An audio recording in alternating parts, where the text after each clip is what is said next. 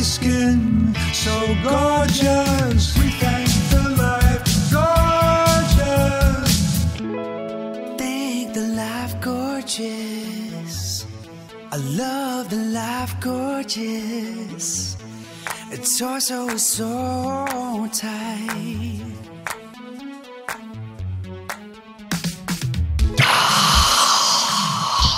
Ladies and gentlemen, welcome to Life Gorgeous. My name is Craigers. This is where I share my magical life in hopes of improving your life. I like this. I like getting haircuts, getting the short hair, not touching it, just off the satin pillow, coffee, Bill Evans, cashmere sweater, boom. Low maintenance when the hair is short. This is a solo Kilby podcast with fan questions. Haven't answered some questions in a while. It's also the second podcast this week because I believe the Christmas week I'll be taking off. I want to make sure I give you guys an extra podcast. We'll answer some fan questions. Hope you're doing well. This is me giving my editor a nice thumbnail face shot of Kilby.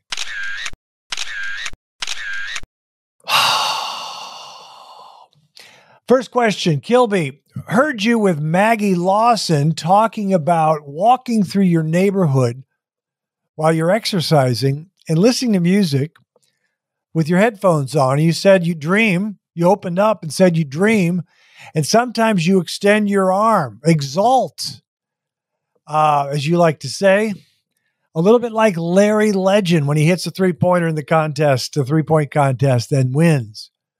Question is, do you sing out in public with your headphones on when other people are around? Good question. Absolutely not. I don't like to create noise like that. I don't crank my music in my car if the windows are down. However, I was walking the other day with my headphones on and I was walking by a hedge. Nobody was around. And on my playlist was, it actually is not a playlist, and it's an old Pandora station, and it plays different. It plays Hall & Oates, it plays Boss Gags, Eddie Money, etc. David Bowie, and it was playing the Bee Gees' Nights on Broadway. So Kilby did sing along because no one was around. I did a little falsetto, and I'm sure it sounded scary. And as I get to the end of the hedges, there's a driveway, and I look, and there is an older woman with a dog, and she looks scared. And I apologized and kept moving. So you got to be really careful. I think, because I don't know what my voice sounded like when she heard me doing falsetto Bee Gees Nights on Broadway. I mean, she probably called security. Who knows? It's scary. But I'm very careful in public, not making a spectacle of myself. The peace sign to people, giving Craig, friendly Craig, but not singing, not yelling. Just a nice guy. Good question. Craigers, what are your thoughts on gluten-free pasta? Well, that's a great question for me because I don't eat carbs a lot. Okay, so I stopped eating pasta years ago, and since there's gluten-free pasta, I will partake. And it's usually it's like a chickpea, garbanzo beans, or a cauliflower pasta. Some is angel hair, some is just spaghetti. But I'll put pesto sauce on there because I have fresh basil in my garden. I know how to make pesto. I don't always use pine nuts. Sometimes I use walnuts because I love walnuts. And I'll put on, I actually do occasionally, because I just like it, a decent linguine con vongole at home. I buy the clam juice, but this is, I'm embarrassed to say, it's not always fresh clams. It's from the can and et cetera. But I just love the garlic and the white wine and putting that Parmesan cheese on there. So I'll do that sometimes, rarely. And I'll put pomodoro sauce on there. And other times I'll just do, I love putting garlic and tomatoes, cherry tomatoes, chopping those up, sauteing with garlic and olive oil, a little splash of lemon, and then putting that Parmesan cheese on that pasta. I just love it. I'm a good person and I like doing that. But I don't eat pasta too much. pick my spots. Also, you might find this embarrassing, and I'm not embarrassed. This is how I stay thin. When I go to a restaurant, I'll go to Rayo's Hollywood, right over here. They have a famous one in New York. They got one over here in near Hancock Park, and I'll go there, and I will say, do you have gluten-free pasta? And they say, yes, we do. I'll say, I'll have that. I don't care. I do that at restaurants sometimes. I'll do it. Not embarrassed at all. Not.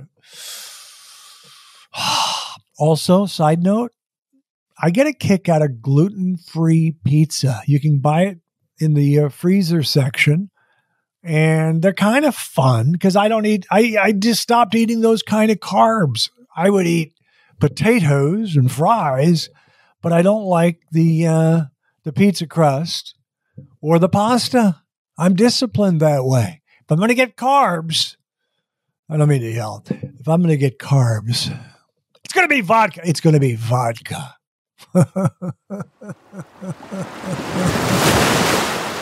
Next question. Lord Kilby, with the holiday season upon us, is it safe to say that the Life Gorgeous is a continual holiday all year round? Well, bingo. That's my whole point. There's no wrong side of the bed in my world. I noticed when I was working in television that there's a lot of bitter people, and we have a question about that coming up. And I just the negativity, come on, man. I don't relate to it. And the Life Gorgeous is all about enjoying life. I like to say enjoy the simple things in life. What's that mean, Craig? Well, 8 hours of sleep. Oh, that felt pretty good. 8 hours of sleep. And people don't believe this. But for the last 15 years, I go to bed at 9 p.m. That means I'm in bed by 7 watching Turner Classic Movies, watching my Timberwolves beat your team. Beat your team. Watch the old Frasier. I'm not participating in the new Frasier. Saw the pilot episode, didn't finish it. Sorry. Tough love, but I didn't like it. But I love the original Frasier. Bosch Legacy. You know all the movies. I watch all the different stuff. But I go to bed at 9. So the simple things in life are 8 hours of sleep, coffee in the morning. I listen to Bill Evans. You can listen to whatever you want. Exercise, cooking at home. Obviously, Kilby goes out to eat, but you don't have to always go out to eat. And that's a lot of the simple things in life. Cooking at home, sleeping, coffee in the morning, positive thoughts, listening to Bill Evans. And yes, the Life Gorgeous is 365. Gregors, I've heard you ask this question to some of your comedy friends, but now I'm asking you, who are some of your comedy influences growing up back in Hastings, Minnesota? So my father was very funny, and that kind of got me going. We used to watch Johnny Carson together. Johnny was great. But I'll give you some other ones. I think even before Johnny Carson, I watched Jackie Gleason on The Honeymooners, and he was hilarious. There was a show in the 70s, and I got to meet this guy multiple times, interviewed him. Martin Mull on Fernwood Tonight. Barth Gimble was the character he played. He was a talk show host, and he had Fred Willard as his sidekick, Jerry Hubbard. So I loved Fernwood Tonight. It was one of my favorite shows. That was back in the 70s. And then also Saturday Night Live started in the 70s. Bill Murray was the guy that jumped out for a lot of us. We think Bill's the funniest man in the world. Monty Python. We used to watch Monty Python. That John Cleese, got to interview him, blew me away. And I'd see Robert Klein on some talk shows. He was very funny. David Brenner, but I remember Robert Klein really made me laugh, and I remembered some of his bits. So that was those are some of the names of the comedy influences back in the 1970s for a young Craigers, as he was balancing basketball and comedy. That was my job. This podcast is sponsored by Every Plate. Looking to budget your food expenses this holiday season? Get more bang for your bite with America's best value meal kit. It's Every Plate. Their meals are 50% cheaper than your average fast casual meal. So ditch the takeout to save money while still enjoying fresh, satisfying meals. They're the easiest way to eat affordably. Put the money you save towards making holiday plans instead. Yay! You guys craving steak? Introducing $1 steak for life. Add a 10-ounce ranch steak to your weekly order for just $1 per box while your subscription is active. Now that's raising the stakes for dinner. Boom. You see what I did there? Ha ha! Make the sustainable choice this December. Every plate offsets 100% of their delivery emissions, and their meals have a 31% lower carbon footprint on average than supermarket meals of the same portion. Plus, nearly all packaging materials are curbside recyclable in most areas in the U.S. Friends, there are different meal kits out there, but every plate has a lower price with top quality food. Young Craigers just enjoyed lemony feta pork burgers, and not just on any bun, a potato bun. And guess what I did with the money I saved? Bought a nice bottle of red wine, Cabernet from Paso Robles. It's called living.